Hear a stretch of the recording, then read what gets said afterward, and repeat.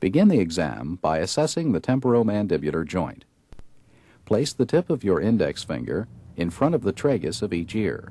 And open and close your mouth. Then ask the patient to open his mouth. Good. Observe the movement of the jaw, feel for swelling, and note any tenderness or crepitus. Next, inspect the neck, including the sternomastoid muscles, for symmetry, deformities, or abnormal posture. Now let's check your neck. Then palpate the spinous processes of the cervical spine.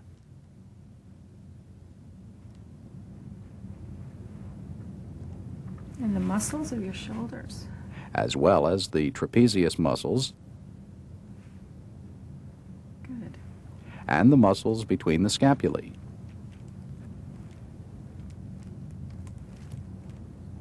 Identify any areas of tenderness.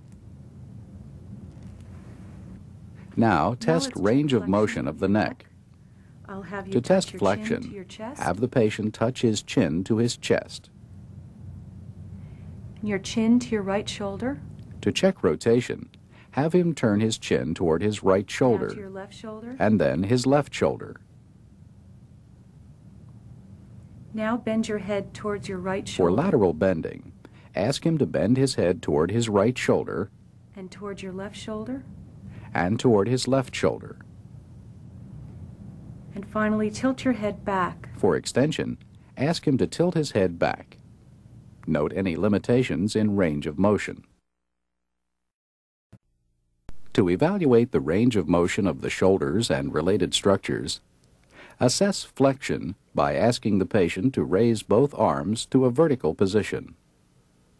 Assess external rotation by having him place his hands behind his neck with his elbows out to the sides. Check internal rotation by having him place his hands behind the small of his back. If you suspect a problem, cup your hand over the patient's shoulders and feel for crepitus as the patient repeats the movements.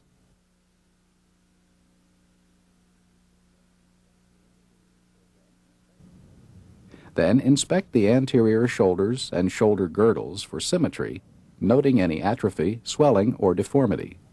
Now let's check the joints of your shoulder. Palpate for tenderness at the sternoclavicular joint, the acromioclavicular joint, the subacromial area. Any tenderness in there? Mm-mm. No. And the long head of the biceps tendon. Now assess the range of motion of the patient's elbows. I'll have you flex your To elbows. test flexion and your extension, hands all way have up the as far as patient you bend his elbows as much as he can, and then straighten Extend your them. arms. To check supination and Now bring pronation, your ask the elbows patient to flex his this, elbows at palm 90 up, degrees and turn his and now palms turn your up hands over. and then down. Let's check your left elbow now. Next, support the patient's forearm so that the elbow is flexed to about 70 degrees. Problems with your Inspect and palpate the elbow, including the extensor surface of the ulna and the olecranon process. Note any nodules, swelling, or tenderness. Palpate the groove between the lateral epicondyle and the olecranon for tenderness, swelling, or thickening. Finally, press on the lateral and medial epicondyles for tenderness. Avoid pressing on the sensitive ulnar nerve. Good. Let's check your right elbow. As you inspect and palpate the other elbow, compare findings. Check range of motion in the patient's hands and Take wrists. your hands and make a fist. Ask the patient to make a fist, Now open extend up and spread your his fingers, and flex his your wrists, Now extend them. and extend them, Now move your wrists and to move the his side. hands laterally And now toward the center. and medially.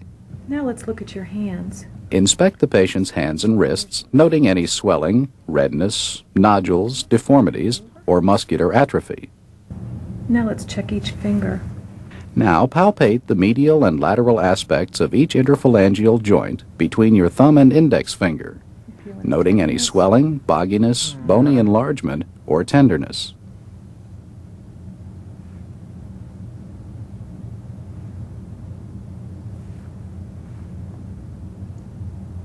Good. To detect joint fluid more easily, feel for it with one hand while using the other hand to compress the joint antero-posteriorly. To detect tenderness in the metacarpophalangeal joints, squeeze the patient's hand between your thumb and fingers. No. Okay. Then examine each metacarpophalangeal joint. Place your thumbs just distal to the knuckle on each side of the extensor tendon. Your fingers should be on the head of the metacarpal in the palm. Note any tenderness, swelling, or bogginess. Next, palpate each wrist joint with your thumbs on the dorsum of the wrist and your fingers beneath it. In summary, examination of the musculoskeletal system includes inspection, palpation, and range of motion tests of the head and neck, hands, wrists, elbows, shoulders and related structures, feet, ankles, knees, and hips, and spine.